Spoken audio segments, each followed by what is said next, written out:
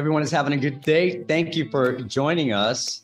My name is Max Ramirez. I have the privilege of being an MDC professor here where I teach digital marketing. And in addition to that, manage your BIT Center. And if you're asking, what does BIT stand for? It stands for Business Innovation and Technology.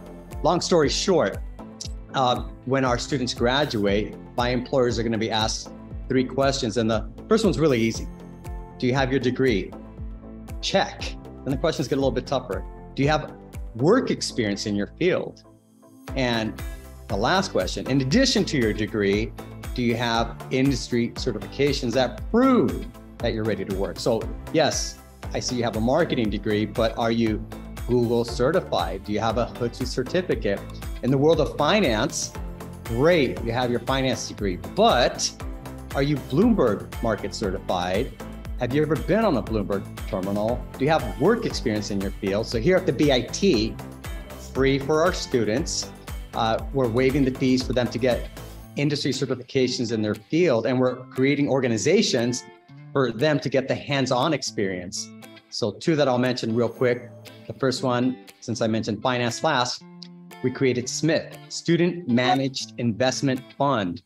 Following all the protocols of an investment firm, our students are doing research on Bloomberg terminals, not monopoly money, real dollars investing. So you can imagine saying, yes, I've got my degree, I'm Bloomberg market certified, I've been on Bloomberg terminals, and I've been part of SMIF. Boom, winner, winner, winner, ding, ding, ding. In the world of marketing, we started student-operated digital agency.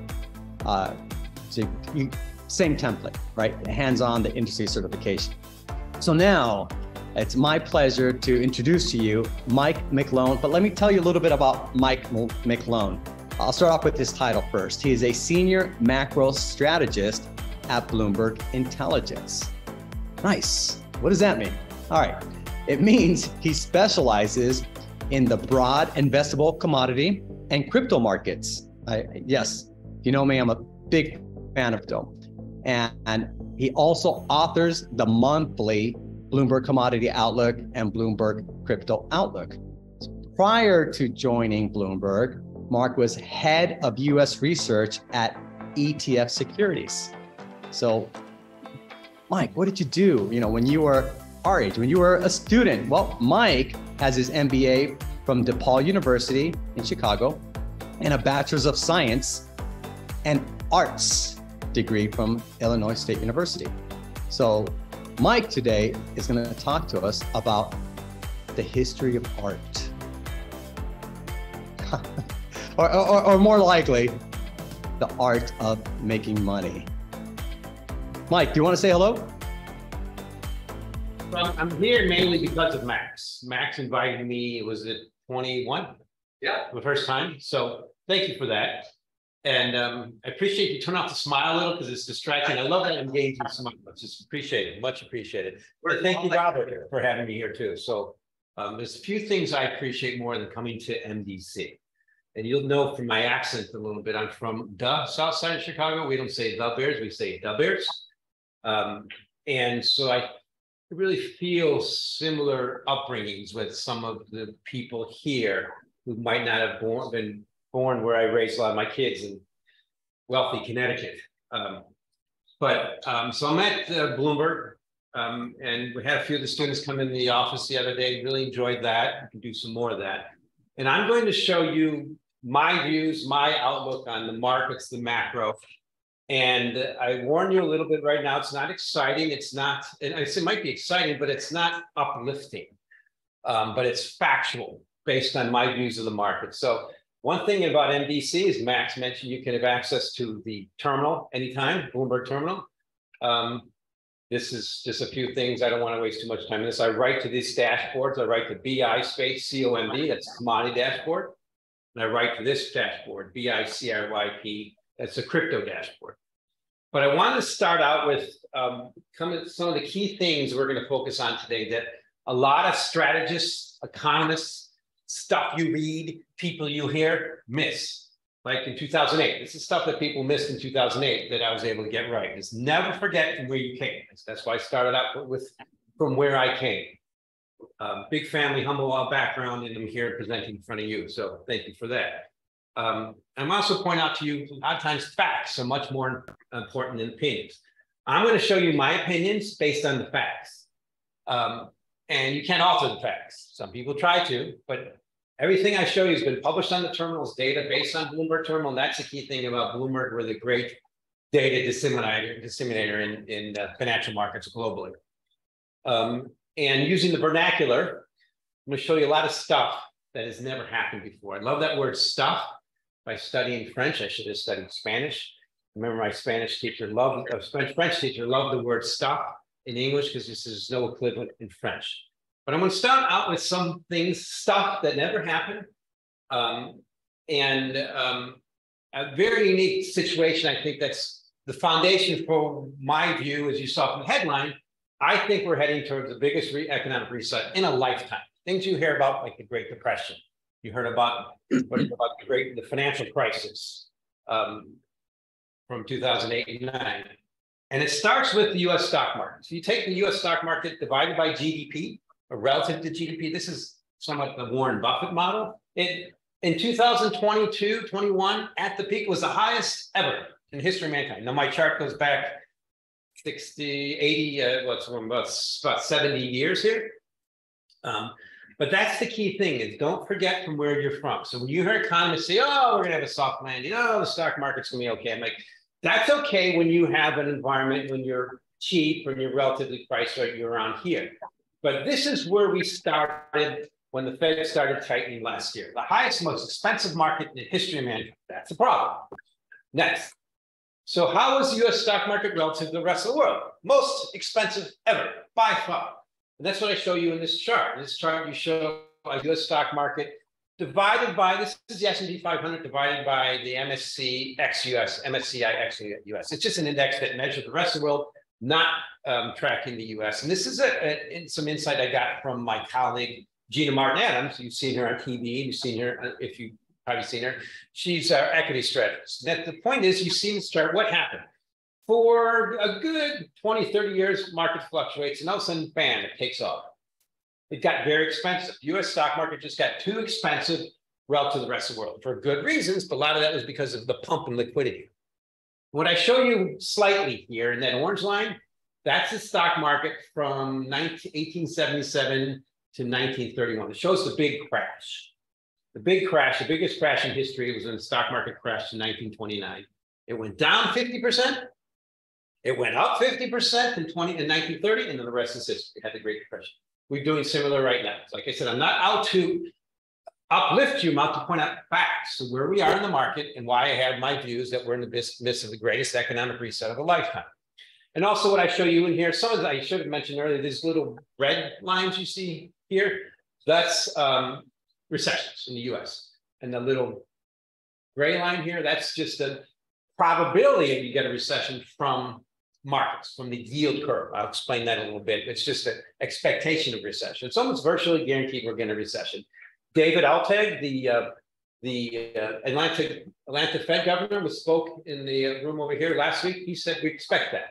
Like, okay, well, if you expect that, people tell me, oh, it's okay, stock market's already corrected. I said, well, good luck, because it's still probably about the most expensive ever versus GDP, versus the rest of the world, and versus housing market US. So here's another chart of the US stock market relative to the US housing prices. I use a number measure. This is the FHFA housing index. So what happened in the last time? Remember these little red lines are recessions? Housing stock market gets really expensive.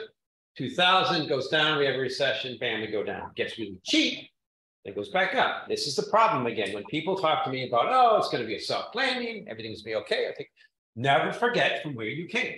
This, again, is one of those things that's never happened. Stuff that's never happened before. In this chart, we never got that expensive ever versus US housing market. So how's the US housing market doing? Well, this is a problem.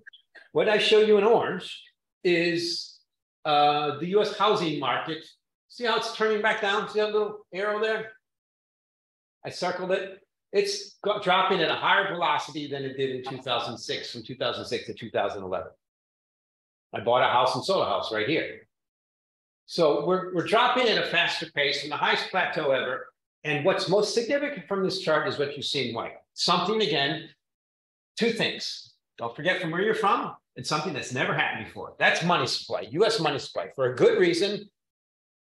You saw the big spike in money supply, that was up 26%. In the history of mankind, our data going back to the 50s, money supply has never spiked at the pace it did during the plague, the pandemic. Why? Because we did have to pump the money supply. It was a pretty severe situation. Remember, I like to defend the Fed a little bit. We had to pump the system with liquidity because it's never happened before, and we didn't have vaccines. Now we do.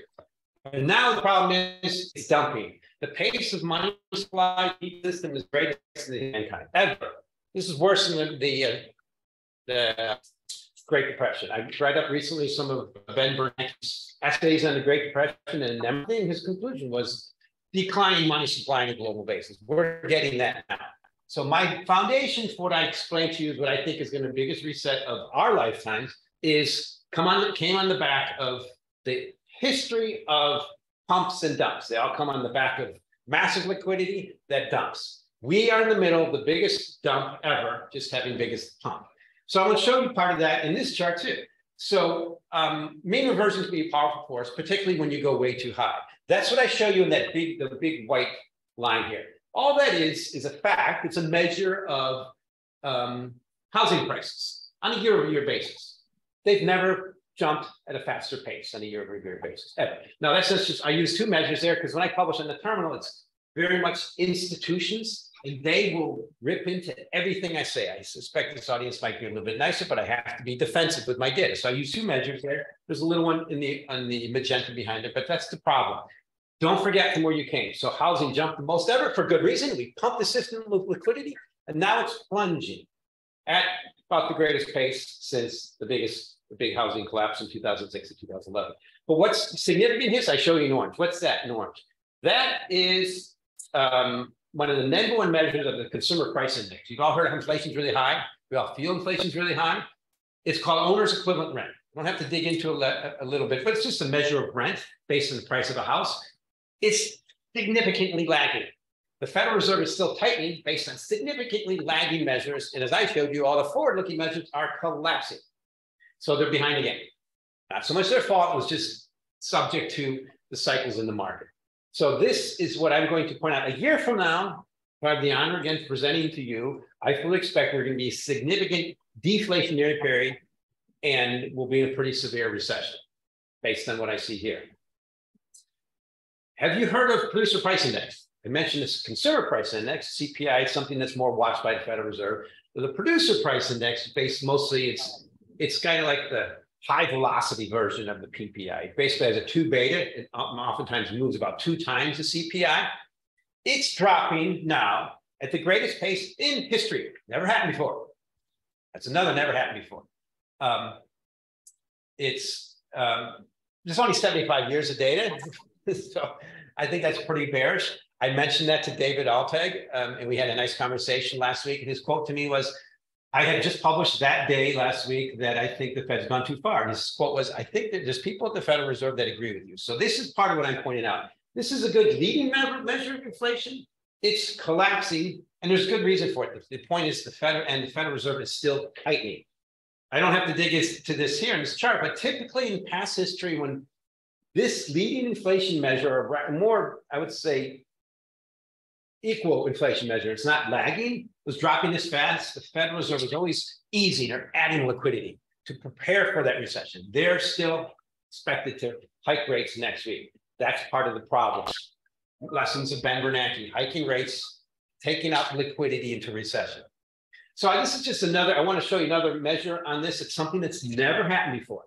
And that is the, what I show you in orange, that's just a measure of, it's a relative measure of commodities going back in history. It's a measure of the Bloomberg Commodity Index versus its 60-month average. Why 60-month? Because that's 5 years, it's standard in commodities. And you can see there's a downward trajectory. Commodities got very expensive in 70, 74. I remember that one. The 79, I remember that one. I was pumping gas at a gas station, about 16. And we had a start pricing gas in half gallons because the analog pumps were not configured. No one even figured gas would go over $1 again. Remember that one well? So we had a lower high here, now we have another lower high here. The point is commodities are collapsing, which you can see here. But what you see in white is what the Federal Reserve is doing. That's a logarithmic measure of the Fed funds rate. Logarithmic because it shows the more relative value. And you can see it's basically the sharpest increase ever for the Fed to take away liquidity from the system. Yet commodity inflation are collapsing at the sharpest price ever. That's a recession waiting to happen. It's just a matter of time. Again, I'm a forward-looking strategist. I don't sit on the Fed. I give advice, but that to me is what the risk is. And here's another thing that's never happened before. We've all heard about the NASDAQ stock index. Everybody's into tech, right? This is a tech center. NASDAQ is one of the best measures of tech centers. There's another thing that's never happened. The NASDAQ index, I show you in white, 100-week moving average, is turned over. It's only happened twice in history that it started to turn over. Not just a measure of 100 weeks. It's a good, slow-moving measure of where markets are going. As you see, I do a lot of stuff to try to measure markets, see where they're going, and anticipate they're going to continue going there. What's never happened in the past when this index is rolled over is the Federal Reserve to still be taking away that punch bowl. Have you heard that term before? When there's a party going, and the party gets too excessive, you got to take away that punch bowl. Some of the parents in this room get that. I see you smiling, sir. Yeah. I take it away so the kids can read it. That's right. And having raised a lot of kids, I find them on the sofas in the morning and thank God they're safe. But what you see, and so the market's starting to roll over, just getting started. Yet the Federal Reserve is still taking away that punch bowl. That's never happened. The last two times we had a roll over in the markets, as you see here, roll over, Fed, this is the Fed funds rate. The Fed was easing aggressively, throwing money at the system to try to alleviate a recession, a depression. Same thing here. Back in 2008-9, the Great Recession, as people call it, market was rolling over and the Federal Reserve threw tons of money at it. I was there, I was a trader. We were making some good money in that. It's the opposite now. The market's rolling over and they're still taking away that punch bowl. It's just, to me, it's just the lessons of the Great Depression kicking in now. Key thing also, I like to point out, another thing that's never happened. We have 130 years data of crude oil. Everybody knows how expensive gasoline and crude oil got last year. On a 2-year basis, it never rallied more than last year, ever, anytime in history. So how do you measure that when you're a smart quant geek? There's no measure of it. There's no example, but typically it's the rules of mean reversion. So that's what I show you in white. Crude oil on a 2-year basis, 24 months, never got as expensive as it did last year, and it's collapsing. What it is, it's the word I like to use is mean reversion. You've probably heard the term autocorrelation. Autocorrelation is the fact of when something moves a lot, it's its own enemy. It makes it move the other way. Like markets go up too much, it makes them go back down because they're too expensive. So it's plunging at the moment right now compared to last year. At the same time, the stock market got very expensive. Why? Because I showed you earlier, we punched it with liquidity. Now everything's going away. The key question I like to ask myself and everybody, and I ask viewers and listeners and people in the terminals, what stops us? Yes, sir. I probably missed something at the beginning. I can't make it. I'm sorry. Stop me. I didn't post it. In 74, that's when the embargo. Yeah. So that was the war and the Arab oil embargo, OPEC oil embargo. Well, why is it that one just like a straight line? The other one went up and then it went down. That's what happened back then. There were no liquid futures. Oh. The markets were not as liquid. Crude oil futures started trading in 1983. So markets were much more controlled. Yeah, now it's one of the things that, they say the good old days, it's much more open free markets. So free markets are reigning much more now, and that is collapsing the price of crude oil. And back then, who was the world's one of the largest importer of crude oil on the planet? Was this country, US. Now we're net exporter. Why? How? Number one reason was rapidly advancing technology, adopting it and using it. So this is the same chart I show you later again against gold. So I'm very bullish gold. I want to only show you a few things I'm bullish. I'm bearish crude oil. I'm bearish most risk assets. I feel a recession coming. And here's why I'm bullish gold. So what I show you in gold is the same measure of gold on a 24-month measure. So it's just got a little cheap. We have a gold bull market that dipped and it's going back up. We had a crude oil bear market that popped up and it's going back down. So I like to published an article that crude oil, fossil fuel deflation is fueling gold inflation. And I fully expect that to continue. So you got that extreme high in crude oil. Again, that never happened, never got that expensive. Of course, our data only goes back 123 years. And it's going back the other way. So the key thing I'm bullish on is gold. And I like to point out versus the S&P 500. Everybody here heard of the S&P 500 index? It's Standard & Poor's 500 index is the #1 measure. As soon as I know what to say, I'll get you. It's #1 measure of the stock market and risk assets on the planet. I used to work at S&P, and the way I used to say, when that index moves a lot, particularly if it drops, it's the most important thing in markets. So the Standard & Poor's 500 index is right now is about 4,000. And gold's about 2,000. So what I show you in this chart is the price of the Standard & Poor's 500 divided by gold. It's about 50%. Go back 100 years in this chart, it looks like it's just going to pop up back up to par, 1-to-1. So my expectation is it's probably going to meet about 3,000. I think gold's going to go to about 3,000.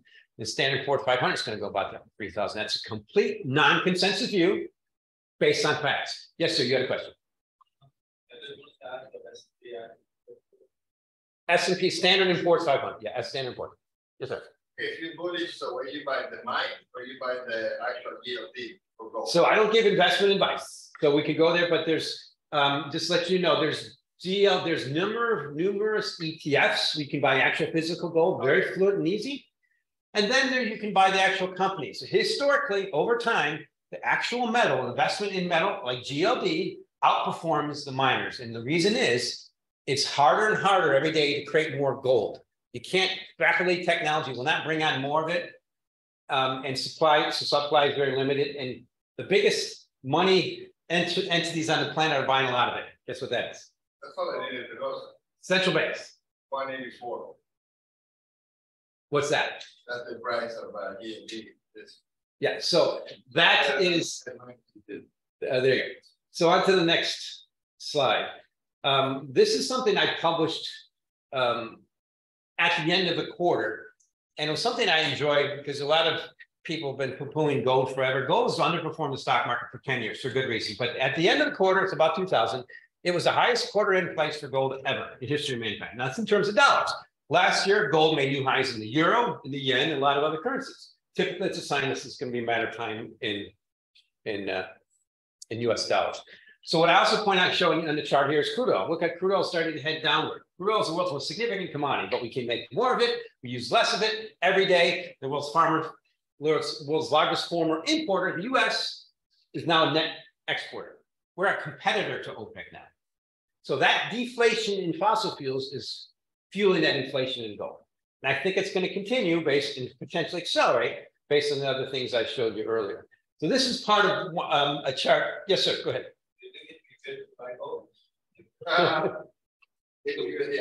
So I don't give investment advice. I'm bullish gold. I'm bearish crude oil, bearish stocks, I'm bullish gold. So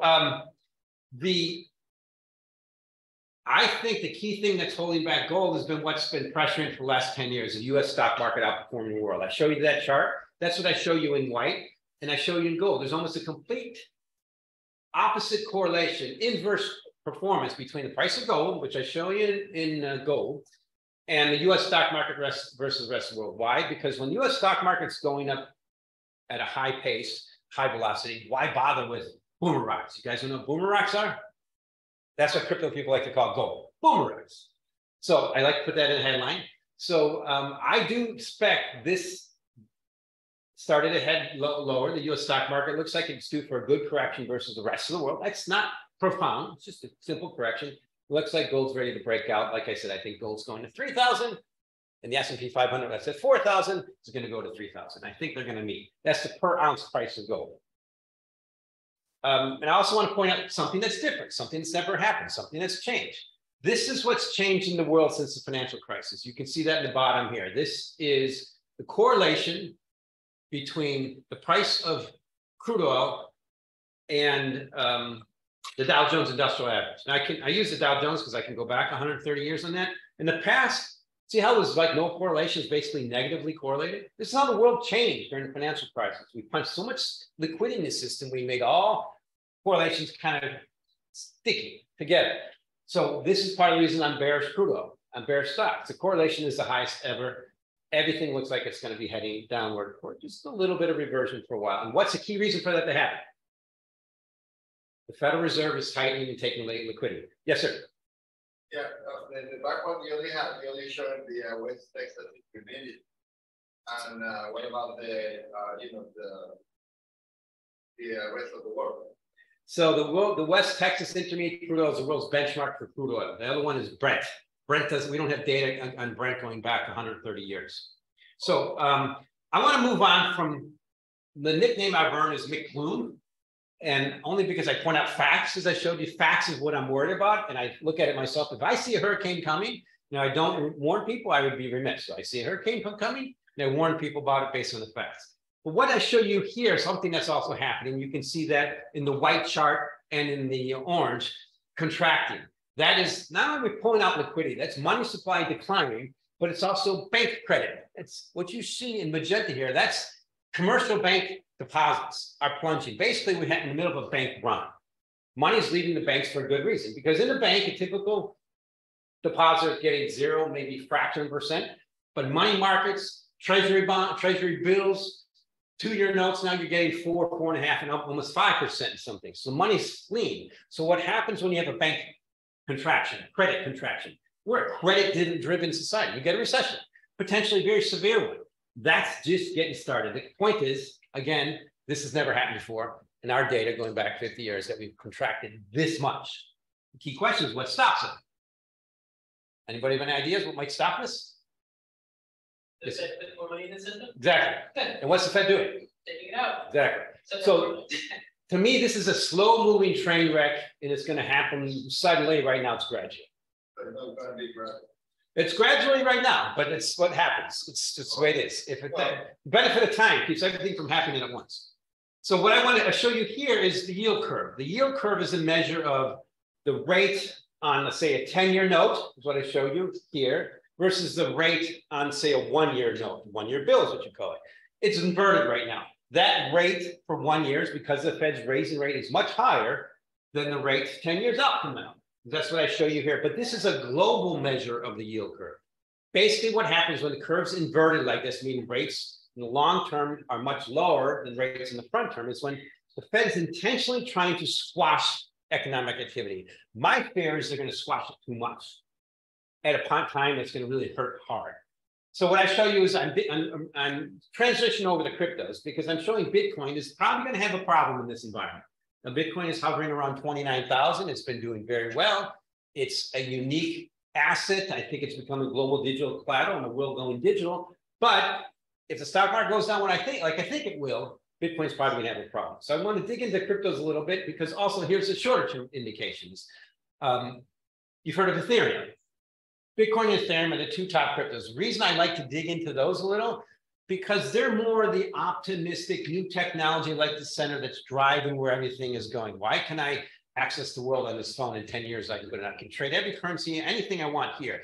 People in China can get access to our currency, any currency they want on their phones. They couldn't do that in the past.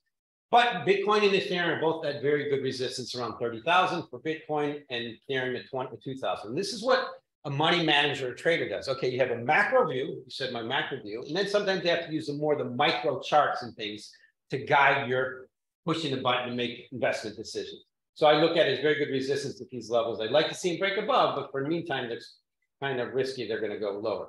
But this is the key thing that happened since March. See that chart of Bitcoin in white overlaid with the bank index? I pointed out how we're having a bank crisis, a contraction in credit. Banks are plunging. In orange, you see the KBW bank index collapsing. But Bitcoin rallied when that happened. That's a sign of divergent strength. That's a sign that this global digital collateral, that's one of the best performing assets in history, might finally be breaking away from being a very much risk-on asset to being something that people want to hold for a risk-off asset, like gold, bonds, treasuries. So that's a significant trend. It's showing the signs of that inflection. It's just, I don't know how it's going to work out. It's usually not that easy. The key thing I want to point about Bitcoin, because again, I wanted to focus on some positive assets here, is people have heard you've heard how Bitcoin's too volatile. So when volatility in Bitcoin is declining, but I want to show Bitcoin volatility relative to, say, in blue. That's an annual measure of volatility. Bitcoin's around 60 or so %. In, I guess it's aqua, that's Amazon. You guys remember Amazon? I remember in 2000, Lehman Brothers put out a report in 2000 that Amazon was going to go under and fail. Who went under? Exactly. Believe it. So I just enjoy that. But here, what happened in Amazon? What's that trend? Volatility goes lower. Nascent asset, nascent technology, disruptive, gains market share, like Max pointed out in his class recently, and boom, it goes down and becomes mainstream. So it's Bitcoin volatility now is much lower than where Amazon was in 2000, and it's not much different than where gold was in 1980. So I just love that analogy. Another key thing about Bitcoin is what you see in white that's unique for this risk asset is declining, definable declining supply. By code, you've heard of the halving. Anybody heard of the halving? Bitcoin next year, the supply is going to cut in half. But what I show you in white is by code, that supply is continuing to decline. Why does the price of crude oil never go up and stay up? And why do commodities never go up and stay up? Because price goes up and people bring on more supply. It's called elasticity of supply. There's no elasticity in supply. So this is why I look at Bitcoin in the long term, the price must go up over time. Just a question if it works out a lot or not. So I'm going to measure a little bit of, how many of you heard last year about the word commodity supercycle? Enduring inflation. The theme last year was we were going to have inflation forever and the commodities are going to be the place to go. What's happening? Inflation is not dropping. You don't see it dropping yet, but my measures show it collapsing. And commodities are collapsing. And people were pushing back in Bitcoin, but I'd like to show you here is in white, I show you just a chart of Bitcoin relative to the Bloomberg Commodity Index. What does it do? Over time, it's been going up. Why should that stop? The significance is, I like to point out, is Bitcoin is becoming more and more in the mainstream every day. You can see that by its volatility.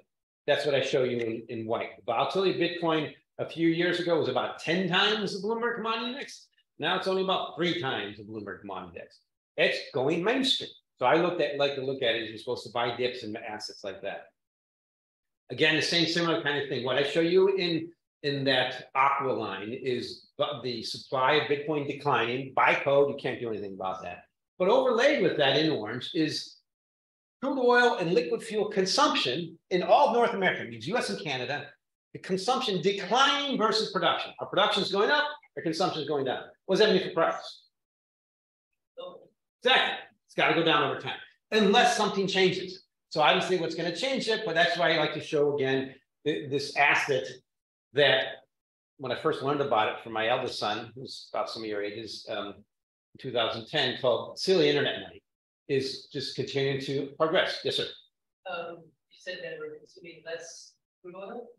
I guess I don't really understand that. I was interested in be careful of people who have a vested interest in what they tell you to help sell products and things, and vested interest in the price going up. So this is North America, US. US consumption of crude oil peaked, I think was 2006 or 7, and it's been declining since, yet our production is blasting up. What I show you here is US and Canada. So why is it peaked? And if you drive an electric car, I get an electric car. If you drive a vehicle or bike, electric bike, it's number one, it was efficiency back then. Now we're in the greatest stage ever of transitioning auto manufacturers from internal combustion to EVs. Now that's just one part of the demand function, but it's also demographics, mostly efficiency and supply. You just liquid gas for yeah, so there's many other uses, but the number one source of demand for liquid fuels is transportation. So that's just a fact of what's been happening. Key question I ask myself is why should this change? These are facts of trends in North America. Now you see a pickup in China, in Japan, but China's total sales of cars last year was 20% were EVs. 10 years ago, 0. Where's that next 10 years? Probably 60%. We are pulling away from internal combustions, and the internal combustion engines we are using are so much more efficient. The quote I like to use is, people are smart, commodities aren't. We, as a human race, create more and more commodities on a daily basis every day. We had a little bit of blip in the last few years, and we use less of it because we're not stupid. I mean, it's just, I come from a farm. Here's a good example. The average per acre in Illinois, which is where I'm from, right now produces double the amount of corn it did in 1973. Remember, we saw that in 73 when the crisis, double the amount from the same, about 180 bushels per acre back then. It was closer to 80 or 90. How did we do that? We use less fertilizer. Technology. so many different things. It's just a fact of what's happening that I like to point out. When people call for inflation, I said, look for the opposite, deflation. There's this great book I read called The Price of Tomorrow by Jeff Booth, pointing out the deflationary tendencies in technology. It's the price of tomorrow. I know Jeff, he's a friend, bestseller on lists in New York Times so well. Just a few more slides here, and then we can dig into some Q&A. Another thing about Ethereum, what is Ethereum making possible? One, an antidote. I have a good friend of mine, ex-Wall Street guy from Connecticut, used to work in New York. We did the commute. Now he works in Miami for his title as head of cryptos for LATAM. That position did not exist 2 years ago. Why does MasterCard and Visa care about Ethereum and cryptos? Because what this does, what this technology does, allows them to square their transactions instantly, much more fluently, efficiently than they could in the past, using crypto dollars and other things. But here's a key point I want to make about Ethereum and Bitcoin: definable diminishing supply. Over time, as long as there's increasing adoption, price must go up. Short term, it's a different story. But I want to kind of point out the one thing I like about Ethereum and point out is, I guess it's hard to see the top of that screen there. Does that go away? There we go. If I stop messing with it. Increasing adoption, crypto dollars. Have you heard of stablecoins? Ever heard of stablecoins? So what Ethereum makes possible is the most widely traded crypto is the US dollar. It's not Ethereum, it's not Bitcoin, it's tokens that track the dollar. Why? Because most of the people in the world have not been able to get access to the dollar. Most things, certainly some I've learned in Miami from people in South America, is you want access to a currency that's not melting, most notably in Asia. But this technology allows everybody in the world, particularly if their government doesn't allow them to get access to other assets through tokens, most notably the dollar. That's what Ethereum is making possible. So I just like to point out these trends, and I want to end with this one slide. That one thing that's really happening in cryptos is just massive speculation that happens in all new technologies, all new revolutionary things like railroads and airplanes and electricity. And what I show you in orange is the number of cryptocurrencies listed on coinmarketcap.com. There's 23,000 of them. That's a lot. Maybe 100 matter. The Bloomberg Galaxy Crypto Index, which I helped launch, tracks 12. But the key thing I want to show you from that, to me, is signs of massive speculation. So people who trade these things, you have to be very careful to buy high, sell higher, and sell fast when they trade them. I don't trade. But what's significant from this is what I show you in white is a definable diminishing, definable bull market, and that is crypto dollars. The whole world. Have you heard about the demise of the dollar, the de-dollarization? I've heard this a lot. And people are saying, oh, the dollar's getting pushed away and no one wants it anymore on a global basis. In cryptos, it's the opposite. The most widely traded cryptos are the dollar. People want access to the dollar. They not being forced to do that. They did it organically. And that's what I show you in white. That's just a number of stable coins, crypto dollars that we have now. It's about 128 billion. The significance is just a few years ago, it was only 2 billion. Trend's going up. Clearly increasing. With that, I'm not going to make you read this, but I can go to any kind of Q's and A's and questions you want. You can go wherever you want. I think that's the quote of the day. I want access to money that's not melting. I love that. So that's something I really enjoy about Miami. The quotes I like about Miami, it's close to America and they speak English. But it's the access to, like, even my colleagues from Brazil in the office, they might, it's hard. We need to get stable assets that we can, and we know that the currency is not just melting. Now, the Brazilian real has been good the last few days, but the last 10 years, it's collapsed, maybe 50%. Yes, sir. Let's go. So you're saying that Ethereum helps people from other markets access our markets for the US dollar, their Bitcoin, whatever you would call it, right? I guess I'm just curious, like, fundamentally, so say the dollar's in Miami and somebody's in like Sudan. So where, and I'm just, I'm a little older, I don't know, but I feel like the dollar's either here, like, or it's on like somebody's logbook in the bank. So my logbook says now it's in Sudan. Now it's being regulated bank, and now it's like Ethereum, but not regulated. So I guess I'm just curious, like, then people start trading, where does the dollar have to be? Maybe it doesn't matter where the dollar is, or I guess that's what I'm trying to. Crypto dollars, digital dollar, and it's not a physical dollar. No, I understand. But... Yeah. So the key thing I can point is, so Ethereum is the technology that makes the tokenization. So the question was about the dollar. For those of us who might, I don't know if you can hear it, the question. it makes possible the tokenization of all assets. Where you can track an asset through a digital token and track it on your phone through a centralized location. But it doesn't really have, it might, where those actual dollars sit is virtual, but they do have assets to back them up. Now, we had a problem recently with Terra Luna, what was an algorithmic dollar that failed, that was really virtual, that failed. But these entities that offer, the number one is Tether. The number one crypto dollar is Tether. I can show you that in a second. As soon as I find my browser here. There we go. And it has basically states, at least has been audited, that it has physical assets that back up those dollars. So where they actually sit, the physical assets, it doesn't matter. It's a token that matters. That token trades anywhere, everywhere on the planet.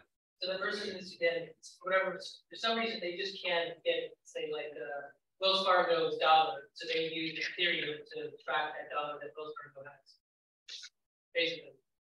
Well, it's not so much who has it. It's I guess I'm just like correctly tracking it, I guess, making sure that this accounts for this. Because I was just under the impression that, like, say, Wells Fargo doesn't necessarily align with all these different cryptocurrencies. And so I guess in my mind, I was like, how can they really track it? They're not really speaking the same language. That's what I'm kind of wondering. It's access to that asset, access to the ledger that tracks the dollar.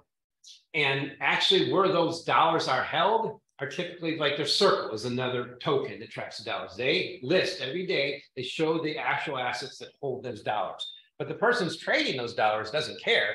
They're just getting that dollar exposure. So for instance, let's say you have Chinese yuan and you want to convert that to dollar. That's a common thing that's happening. That's a country where there's a major flight and people want to get access to the dollar because their government doesn't let them, so they try to. I'll show you this in a second.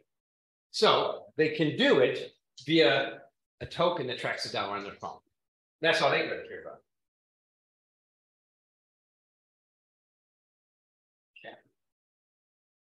Okay, I'm going to just bring this over in a second. And I want to show you something I've shown here before that I know that you can see that now. This is a standard page that a lot of people watch in cryptos. This. CoinMarketCap.com. It's just a measure of all the cryptos, the main cryptos. See this number up on the left. This is the total amount of cryptos that are listed now. 23, if I can get my mouse over there. 23,000. But this is just measured the market cap of crypto. So see what's on the top? Bitcoin, Ethereum, Tether, BNB. So it's all by market cap. So if you sort by volume, this is a simple exercise I like to show everybody. What's the number one traded crypto on the planet? Tether. It's controversial, but what is it? It's a dollar token. See that one there? That's all it is, $1. So it's the most widely traded crypto almost always. And where it trades is subjective. It's probably on a bunch of different exchanges, but it is the fact that tracks the dollar. So that's the key thing I like to point out when people poo-poo and they talk about dollar de-dollarization and the dollar's going to fail. And like, okay, where are you going to go? You can get the yuan. You better talk to Mr. Z because that's an autocratic-led country that doesn't have deep markets. But you can talk to Mr. Putin. There's no market that even compares to the dollar. If you're going to replace the dollar, you have to have something to replace it with. And there's no other currency that's even close. And here's one example of the most rapidly advancing new technology on the planet, cryptos, digitalization, blockchain. And what's the number one traded asset in that new technology? Right there, the dollar. So then you look at a bunch of others. There's US dollar coin, there's Binance USD, there's True USD. This is just one. There's a dozen wannabes. But it's also a fact I like to point out that a lot of people don't notice is the trends are what matters. And you have to extrapolate, is that going to end? So this is something the US government picked up with for a little while until then Bankman-Fried and SBX collapsed. But when you're the US government, why would you mess up a technology that wants your dollar as its base layer? They're just going through some nuances right now. I don't know. Don't work it out.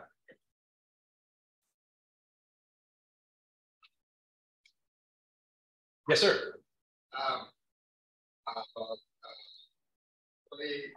7 years ago, the CEO of Baxter, he teaches the classes at the Kellogg School of Business.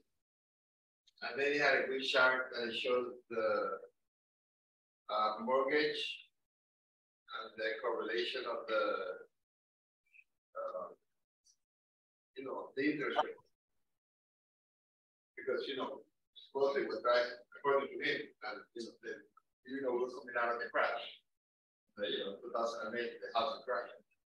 So right now, some circles, some people say, oh, there's a glut of housing.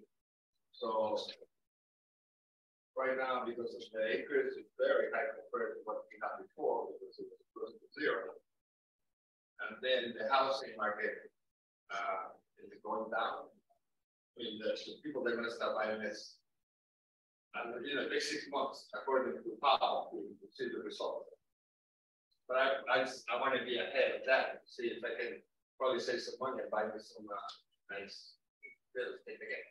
So my view, as I show you here, that the housing correction has just started. The price of homes. Now, this is national. Miami local is different.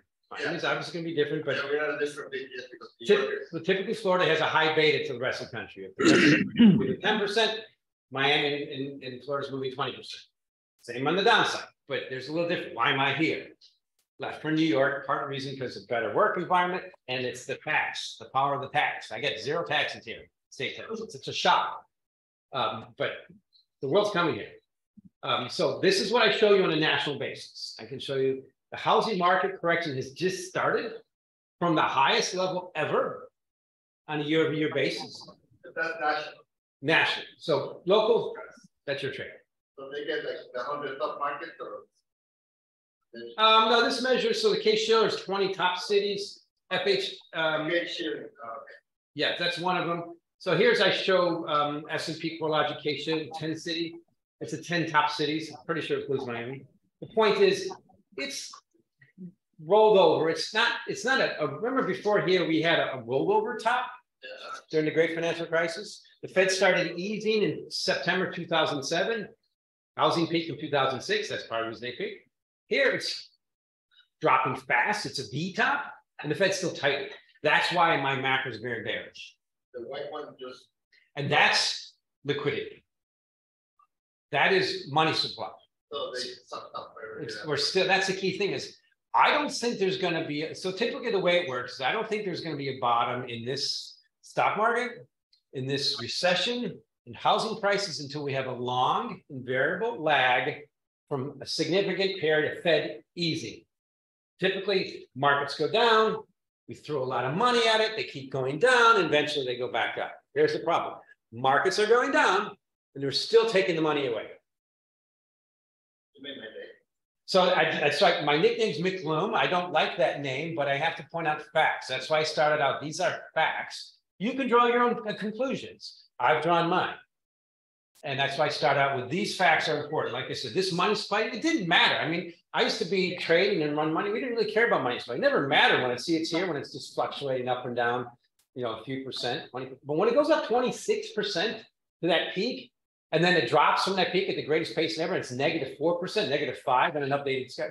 Money supply is leading the system. Now we have banks, credit contraction. It's harder to get a loan. Interest rates a year and a half ago were 3%. Now they're 6 and change.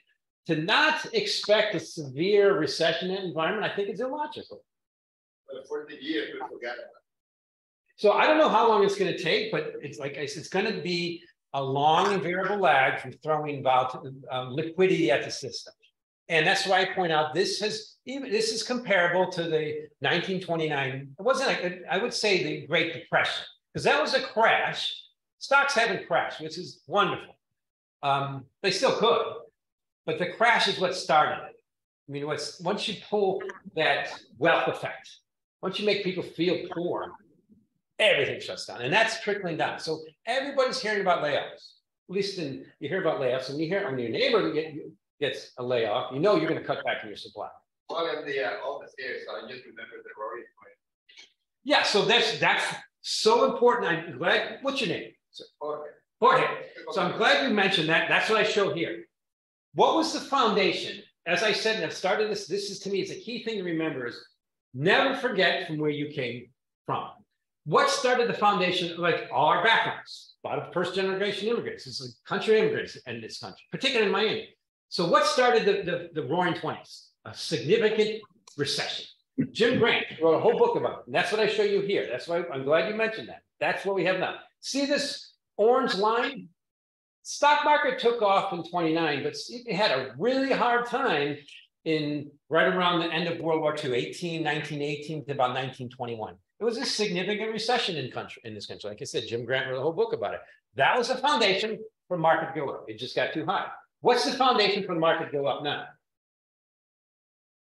Is this the foundation for markets to go up? No, that's my point. It's the simple lessons of mean reversion. The risk is markets just go back to a lower plateau. But to go up in that environment would be I'm not saying it can't, but what drove this pump in US stocks versus the rest of the world. So look at this. I worked for a Japanese company in 1990. The Nikkei index is still below that peak in 1990. So anybody in Japan basically been long the stock market, still lower than from 30 years ago. The Euro stocks index, everybody in Europe, the Euro stocks index is below the peak from 2000. I mean, it's a whole continent of Europe. So anybody's been long the equity market, that doesn't include dividends. So dividends is not making any money. But in this country, we've had this massive wealth creation for the boomers. And what are boomers doing? Cashing in. If they're smart, they're buying 2-year notes, T-bills, real estate, income-producing property, and getting out of the stock market. So to me, this is a great exodus. And if it doesn't go down, it'd be wonderful. But to go for this line to go up with the Fed tightening into recession would be quite unusual. Mike, we have a question from our audience. Awesome. So this one comes to us from Nalish Modi. Great question. What are Mike's views on emerging markets with the recession approaching? I have a great colleague, Damian Sassower, who's astute on that. And I think this is going to be an issue when the world's most significant economy tilts into a recession, the US, everybody suffers. The whole rest of the world, we catch a cold, the rest of the world, US sneezes, the rest of the world catches a cold. So I think they might outperform the US, Max, but this is where I'm worried about everything else going down. So the key thing, number one, emerging markets, China, right? Significant emerging market needs. Really speaking from a commodity standpoint, the consensus is China demand will pick up commodities, will pick up the global economy, and everything will be fine. Well, it's not happening. And I like to point out it's happening a little bit, but I like to point out if the U.S. catches a sneeze, China's going to get a severe cold. And that's already starting to happen in some ways. So I'm quite bearish on Chinese prospects, partly because they're no longer China anymore. China's one person, President Xi. Completely autocratic rule. I see it from my colleagues. I hear it from my colleagues' idea. I hear it in the markets. There's no free markets, no price discovery, no open discourse. So to me, that's not Soviet Union proved that didn't work. Thank you. We've got time for maybe a few more. I'm sorry? Keep showing me those charts. You're making so these charts are on the Bloomberg terminal. Obviously, I publish Cliff Note versions on LinkedIn and on Twitter. And I always like to show my charts. Yeah, so I'm on LinkedIn. Just look at Mike McGlone Bloomberg, and on Twitter, Mike McGlone 11. So this is one thing I enjoy publishing, and I enjoy pointing out to President Atlantic Fed Governor David Alteg was, did you know that the producer price index is dropping at the fastest pace in history? So that's kind of more of a leading index. What the Fed watches are indices called the employment cost index and the personal consumption expenditures. They're very much lagging. And my job as a strategist is to not look in the rear view mirror, but look forward. And his quote was, like I said earlier, this people at the Fed agree with me, the Fed's gone too far, but I look at that when I can say have 75 years of data and point out that prices are dropping at the fastest pace ever. That's probably something significant. Again, that's a fact. Never happened before. take your own opinion from that. Question I ask is what stops it? Typically, as we discussed earlier, you need a lot of liquidity. I have a question. Yes, sir. So my professor was telling me that okay, he saw that you called the bottom of Bitcoin. Why is Bitcoin going low again? Like why is it happening that it's going up again? What's happening? So the way I see Bitcoin in the macro big picture, it's just a matter of time it gets to 100,000. Now that's just one key level, but people have been pointing that out. As I pointed out, diminishing supply, increasing demand and adoption. But in the shorter term, it's only been around 14 years. I mean, it's still very, let's see if I can get that chart. It's still a very speculative asset. Here's the chart. It goes up over time. So when it got down to 15, lows around 15, it was just clearly, the term we like to use is oversold. Have you heard that term? When you're trading, it's just too cheap. And there's gazillions of ways to measure that. Okay, just got too cheap around 15. I pointed out it was the cheapest ever versus like a 100-week moving average. And there's so many little nuances you can use. But now it's popped back up. And it faces, to me, overall, I think it's going to go up over time. But I think the problem is it faces the ebbing tide. So it was a saying, I think, from Warren Buffett. When the tide goes out, you can find out, you see who's wearing clothes. I'm afraid that we're going to see this recession decline in the stock market, most risk assets. Bitcoin is one of the cryptos among the riskiest assets. I think it's going to pressure it lower, but Bitcoin is the least risky crypto. And I think it's going to transition at some point. Maybe I think it's starting now. It's just not going to be easy. Transition to becoming this massive speculative digital asset people want to buy it and go higher. And it trades more like the stock market, to trade more like a risk-off asset like gold and treasury bonds. It's that transition. We're probably in it right now. But I've got what, to me, to really get out that next really bullish indication on Bitcoin, if I can pop this up here, is to have, good, we can see that, is to have, I didn't show, you see it on that screen, right? Let's see if we can get over here. Right, is to have, we see more of what's happening. To see, this is the crypto screen. To see more of the stock market going down and Bitcoin going up. And I showed you in that chart, banks going down and Bitcoin going up. That's a time it's transitioning. But you see it right now, 29,000. And stock, let's just do S&P 500, S&P 500. This is the #1 measure of risk on the planet, right here. S&P 500 at 4,000. There we go. It's just stuck there. 4,100, S&P 500, just fluctuating. So I think it's going to go down to 3,000. 3,000. Yeah. I can give you reasons why. We don't have much time left today, but to me, if and when that happens, I got to see how that works out. So you never know exactly, but right now it's showing significant divergent strength. The key thing I wanted to point out earlier is this chart here shows what I'm kind of watching right now. It's Bitcoin's bumping up against that 30,000 level, it's holding. Ethereum's bumping up against 2,000, it's holding, but it's doing it in an environment where the stock market's stable. You want to see that divergent strength when the stock market's going down. That's what I'm looking for. And stock market's still just hanging out. It's just doing that. Doing that. Yeah. I think we're at the end of our time, but maybe we have time for one more question. I'm just checking the one that you did 3 days ago. It says gold 3,000, West Texas crude $48. How did you arrive at $40 if the Saudis they just got 1 million barrels? Every time the Saudi cuts, I can dig into that later. It's in that. Read it. It's in there. I'll show you how. I can show. I published on that starting 2, 3, 4 years ago. I publish on it every couple months when I think it's when the Saudis cut supply, prices go down. Why? Because they're cutting supply. Doesn't hurt us. The U.S. exports crude oil. It hurts China. It hurts emerging markets. It hurts anybody they export to. I mean, we're not a major customer of Saudi Arabia. That's what's changed in the world. But the history of cuts from Saudi Arabia is they almost always cut when markets are in a severe downtrend. Why? Because they see what's happening. They see what I showed you in this chart here, which is showing. They see these things that I'm pointing out here. Crude oil is going down, but they see what the Fed's doing. Crude oil, the biggest high ever.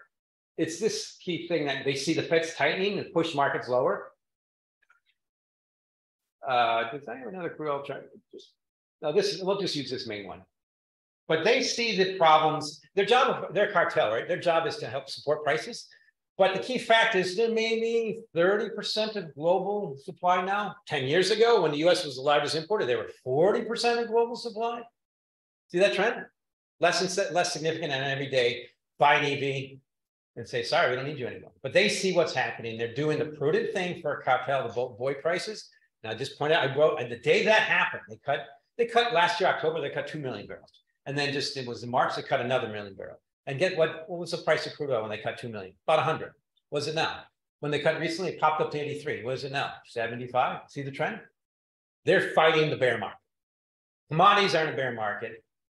I'll end with this. The thing I think to end with is natural gas. In this country, natural gas is the #1 measure for heat, electricity, and fertilizer.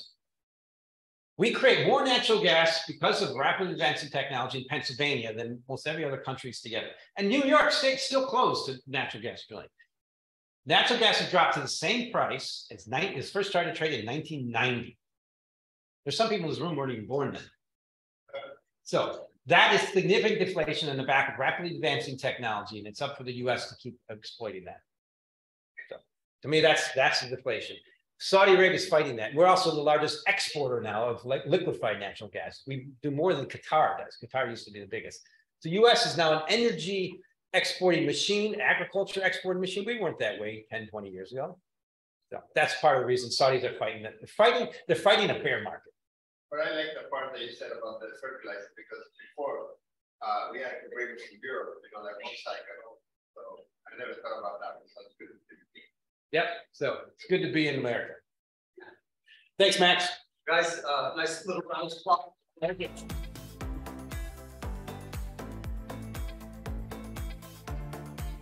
A little gift, a little brand MDC. Thanks for you. Appreciate it. Thank you, as always. Thanks for having me. And thank you for your great questions, guys. At home, thank you. Send us an email if you'd like a recording, or check out our MDC BIT Center YouTube. Have a great day, everybody. Bye-bye.